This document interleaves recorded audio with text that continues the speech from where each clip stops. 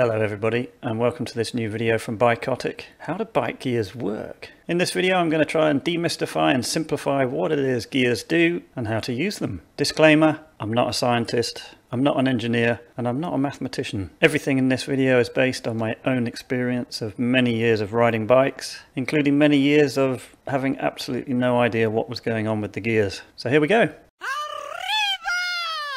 In the beginning, there was a bunch of blokes who decided that running really wasn't good for their fancy suits. So they invented a contraption that you could sit down on while you ran. That was all well and good, but then some bright spark thought, well, hang on a minute. Rather than running, which is a bit of a nightmare, what we could do is put some pedals on the front of the bike. And voila! So this is great and everything, but this comes with a bit of a major problem. Imagine that this black circle is a wheel, and this here is cranks with pedals. Effectively, our crank is locked to the wheel, and one pedal revolution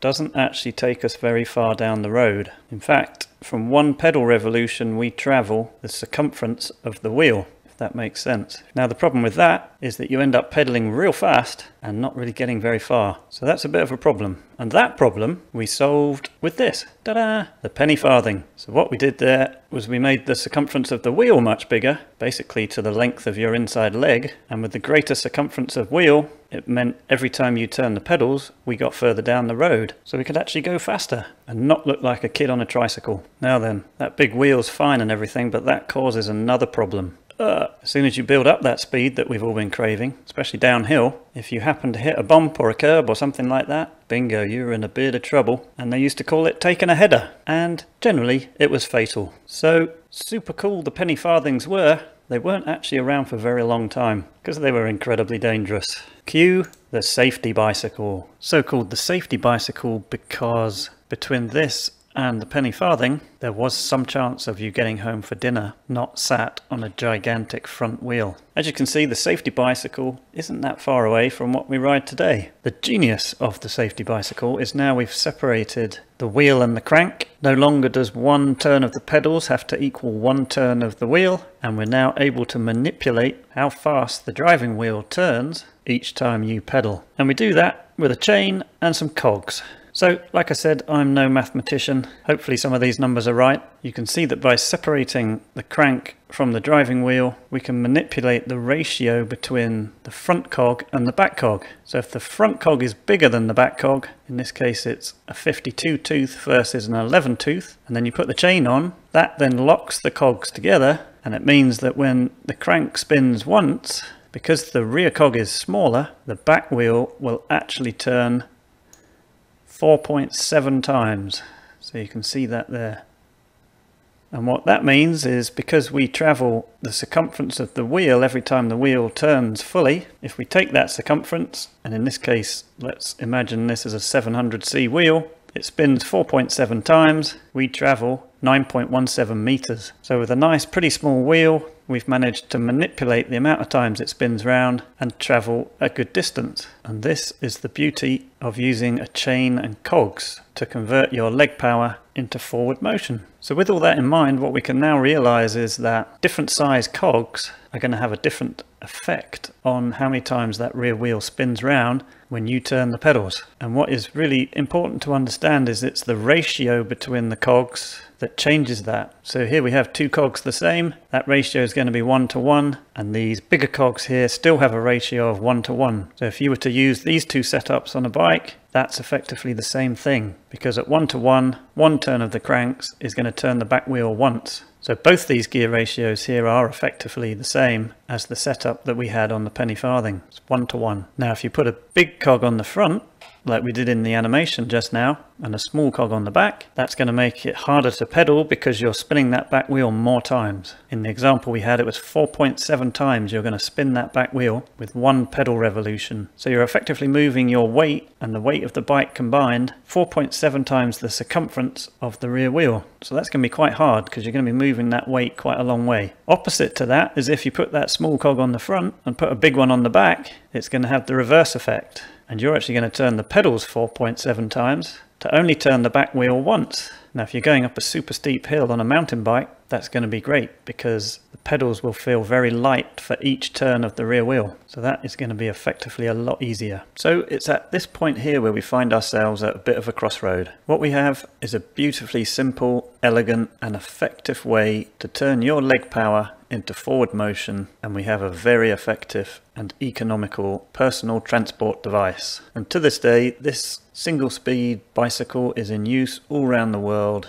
in many different applications. Think bike career or velodrome racing, to name a few. And in many ways I wish that was the end of the story, but we have a major problem with this system, and that is with one gear. If the road happens to start going up or down, you'll find that your gear isn't appropriate very quickly. It's going to become too hard or too easy, and you're going to wish you had more gears. And that, my friends, is where the big hairy monster was born. How about we put more than one gear on our bikes? I mean, that's a great idea, right? We've established that by having a different size cog at the front and a different size cog at the back, we can manipulate the gearing of the bicycle. So the obvious next step is, if we have various size cogs, we can then choose the appropriate gear to the road that we're riding on. It's a brilliant idea. The only problem with this idea is, how do we get the chain to move to the front and the rear cog to create the ratio that is appropriate to the road that we're riding on at that time? So here's what the boffins came up with. Two little devices on your bike that you can control to select the gear ratio most appropriate to the road that you're traveling on. And the basic role of each of these devices is to derail the chain from one cog to another. And you guessed it, they're called derailleurs. And we use the French word derailleur, or if you prefer, you can call them the front mech and the rear mech. Now these photos here are of my bike, and the first thing that confuses a lot of people, the front mech and the rear mech look very different, even though they have very similar jobs to derail the chain from one cog to another. Now the big difference is that the rear mech has a second job, which is to keep the chain tensioned as we select different size cogs. So as you can imagine, going down to a smaller cog, you're not going to need as much chain. So this device is spring loaded and will take up the slack in the chain as we go down to a smaller cog. So the front mech doesn't need to do that, so clearly looks quite a lot different. On this particular bike, you can see that the mechs are controlled by these cables that run all the way to the front of the bike to the handlebars, so that I can change gears.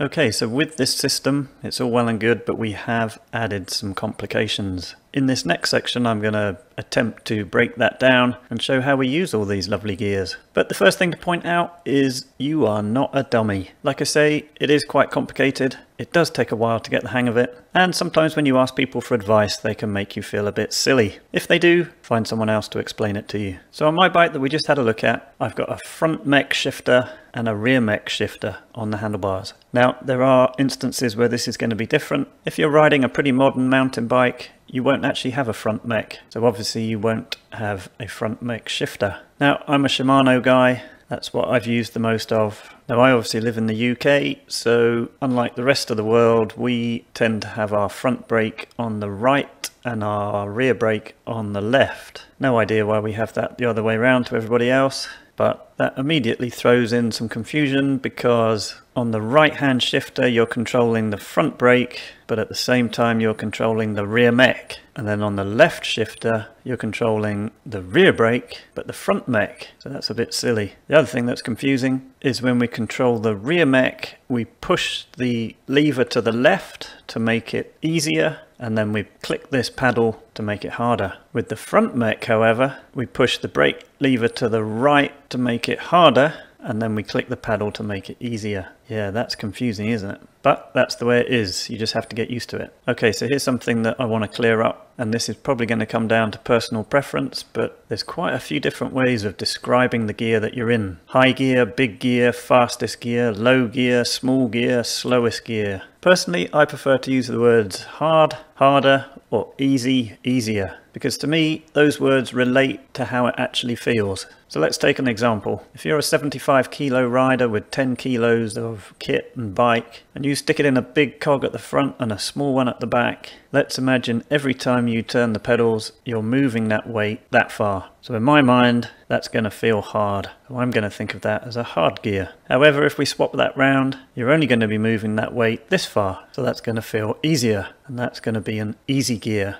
So that's how I think of it in my head. I like to use words that actually sound like they feel. Okay, let's talk about what is arguably the most important thing when it comes to gears on a bicycle, and something that hopefully you can take away from this video is when to actually change gear. And the rule here is to anticipate what's coming up and preemptively get into a gear that works well for that bit of road. So when you first start out, this can be quite tricky, especially as you're still trying to work out which shifter does what and which way to click it. But it is like driving a car. You will eventually do that without even thinking, and then you can start thinking about when to actually change gear. Personally, I'm always looking up the road and trying to anticipate what gear will work well for the gradient that I'm on. So as I gradually go up a steeper and steeper hill, I will click through the range of gears I have, gradually making it easier. At no point do you want to find yourself in a really hard gear and then suddenly need to be in a really easy gear, because that's when problems start. You lose momentum, it's not very efficient, and puts a lot of strain on the mechanism. Likewise, when you get to the top of the hill and you start coming down the other side,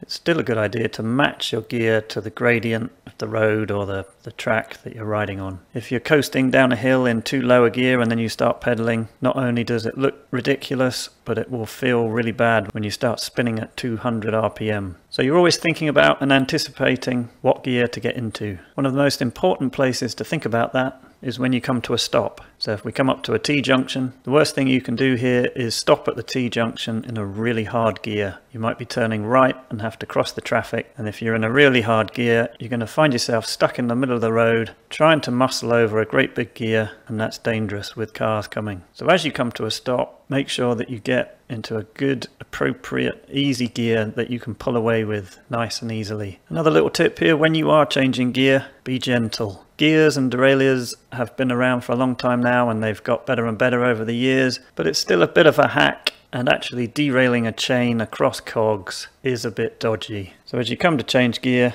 and again this is something you have to practice, just ease back the power a little bit as you feel the chain shifting across to the next cog to try and make it as gentle and smooth on your gear as possible. So if you do change your gears under full power, it probably will work, but it's not going to sound good. It's going to cause more wear to your gear, and there's much more chance of you dropping a chain, and that can actually be quite dangerous. Now then, having said all that, guess what causes the most confusion? And that is when to use the front mech. And this is why there's been quite a big push just lately to get rid of the front mech. So like I said earlier, most modern mountain bikes and a lot of new gravel bikes have totally done away with the front mech, have a single cog at the front, and we're now up to 12 cogs on the back. It makes complete sense to just click up and down and you change gears sequentially. However, if you're on a bike with a front mech, that's a bit more complicated. And the reason it's complicated is because we have some overlap of the gear ratios. So if we have a look at this setup here, it's fairly common on an endurance road bike. We've got two cogs at the front, a 50 tooth and a 34 tooth. And at the rear, we've got 11 gears ranging between 11 and 32 tooth cogs. So this graphic here shows all the gears that you can have if you're using the 50 tooth at the front, and here all the gears you can have if you use the 34 tooth at the front. So in theory, you've actually got 22 gear ratios that we can click into here, but actually, as you can see here highlighted, there's a big bunch of gears that all overlap. So if we take those out from the 22 gears, we've got 8 redundant and 14 usable. Now the problem is you can't just sequentially click through those, and this is what makes having a front mech quite confusing. So when do you change your front mech? It does come down to personal preference a bit. It comes down to how far you're thinking up the road, and again, it takes a fair bit of practice to get good at it. But let's imagine you're cycling up a hill, you're in the big 50 tooth chainring at the front, you get to about this gear here, and you can see up ahead that it's getting steeper. Now, generally modern road bike gears aren't going to give you any idea of what gear you're in on the handlebars, so a lot of this is done by feel. But here's what you do. You get to here, and in a sec I'm going to explain why you'd probably do it here rather than on these gears. You're going to click down to the smaller 34 tooth cog at the front. Now as you do that, the chain is still going to be on the same cog at the back, so that's actually this gear here. So as you can see, that's quite a big jump up to this gear here. So what you would do in this setup to go to the next sequential gear from this one is this gear here. You're going to need to shift the rear derailleur 1 or 2 clicks down to a smaller gear to get the correct sequence. Now that sounds super confusing. It's something you're going to have to practice, and personally what I do is I do the front one first, and I basically pause my pedaling. I wait a heartbeat for it to change the front mech, and then I'll double tap the rear mech to shift that back down 2 clicks. You're going to have to get a feel for that on your bike. Some bikes it's only 1 click, but it is complicated, it is confusing, and that's the problem with a front mech. Okay, so when you just thought that this could not get any more confusing, let's talk about cadence. And I can hear you groaning and saying, oh good grief, Bikotic, I thought this was supposed to be a simple guide to gears.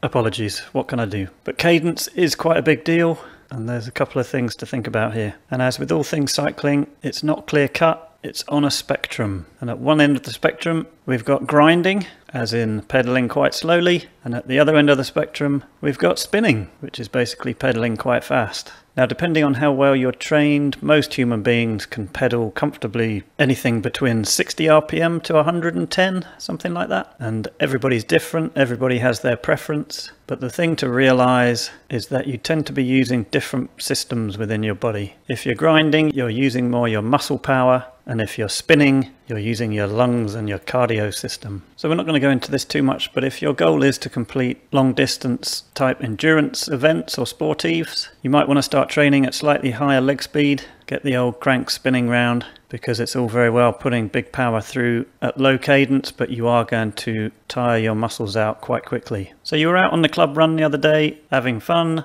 pedaling away, and the old bloke in the group came up to you and said, "You're cross-chaining." You looked at him blankly and said, "Oh, sorry about that." But unfortunately you had no clue what he was talking about. Well, all it is, as you can see from these diagrams here, if you're in the big chain ring at the front and the big one at the back, the chain is going to be at quite an acute angle. Likewise, if you're in the small chain ring at the front and the small one at the back, again the chain is going to be at quite an acute angle. Now the only real problem with this is, depending on the bike and how extreme the cross chaining is, it might make a bit of a nasty noise and it might wear out your components a bit quicker. But at the end of the day, it's kind of up to you whether you want to cross chain or not. I guess the recommendation is not to, but next time someone has the audacity to tell you, then at least you can just shrug your shoulders. So another question that pops up quite a lot is it okay to change gears while you're pedaling out of the saddle? And while it is possible, I would say personally I don't do it. It makes for a pretty clunky gear change, and if the chain came off while you were doing that, it might end in tears. Okay, after all that, let's take a breath. I thought we'd do a bit of jargon busting in this section. First up, group set. A group set tends to be made up of all the components that are bolted to a frame to make it into a bicycle. Brakes, rear mech, front mech, chain, cassette, crank, shifters, bottom bracket, drivetrain, all the bits and bobs used to convert your leg power into forward motion. Feel free to pause this image and get to know all the different names for everything. Quite often bikes will be quoted as being 10 speed, 11 speed, 12 speed, and what that's referring to is the amount of cogs on the rear cassette. This cassette here on the SRAM Force ETAP group set is a 12 speed. Don't then be confused by 20, 22 and 30 speed. 20 refers to a 10 speed with 2 cogs at the front. 22 is 11 speed with 2 cogs at the front. And 30 would be 10 speed with 3 cogs at the front, or a triple chain set. We call it a chain set in the UK. In the US they call it a crank set, and on the road bikes there tends to be 3 that you can choose from: compact, semi-compact and standard. If you're going for a standard crank set, you're going to want to be a pretty proficient rider, and if you're looking for an endurance bike where you're going to be doing a lot of hills, you'd probably want to go for a compact. Me personally, I have a semi-compact, and I've done the unthinkable. I've put a 34 tooth inner chainring on, which Shimano advise against you doing, but for me it seems to work fine. So I've got the best of a compact and a semi-compact. a 5234. You can get a triple chain set. You don't see them very often, but you might get them on a touring bike or something like that. That would be called a 3-by. If, like we spoke about earlier, you've only got one front chain ring, then it's a 1-by, probably a mountain bike or a gravel bike. Or you've got a 2-by, which is what this is here, and that's pretty common on road bikes. People quite often refer to something called the granny ring. That used to refer to the tiny little ring on a 3-by, but generally now we use it to refer to the smallest inner ring. This bike here has a mechanical group set. In this instance, it's from Shimano. It's the Ultegra group set, and it's actuated by cables that run through the frame up to the shifters. Mechanical group sets are your cheapest option, or if you want to splash the cash, you could go for an electronic group set, such as this one here, which is the SRAM ETAP Access group set, completely wireless. The shifters and the mechs have batteries on them and they communicate to each other wirelessly. What that means is you don't need the cables coming through the bike. When you click the shifters to change gear, the motors inside the mech position the chain over the correct cog. Shimano's version is called Di2. Neither of those two electric group sets should be confused with an electric bike, which is what this is, which has a motor in it, which as you pedal, it feeds in some power to assist you. Now at this point in the video, I was going to talk about how different bikes have different gear ratios, but looking at this slide now, it just looks so complicated. I'm not going to bother. If you do want to have a look at this, feel free to pause the video and check it out by all means. Now, when you buy a new bike, or you have already bought a bike, but you feel like the gears aren't quite right for you, there are many options out there to change the gearing on your bicycle. This is quite a big topic in itself, and it usually revolves around you swapping out the cassette for a different set of ratios. And if this is something you want to know more about, leave a comment down below and maybe we'll make another video on it. So my closing note on this video is, although it sucks, try and keep your drivetrain nice and clean. Hopefully one day they'll invent a completely new system that isn't completely open to the mud and the muck and the grime, because if you ride 3 times a week, having to clean your chain 3 times a week is a pain. And remember, once you've cleaned it, you need to give it a good lubing. And there's various different ways we can do that. Again, maybe that's another video. Let me know what you think in the comments down below, and if you like this video, give it a thumbs up, and if you haven't already, how about subscribing to my channel? Until next time.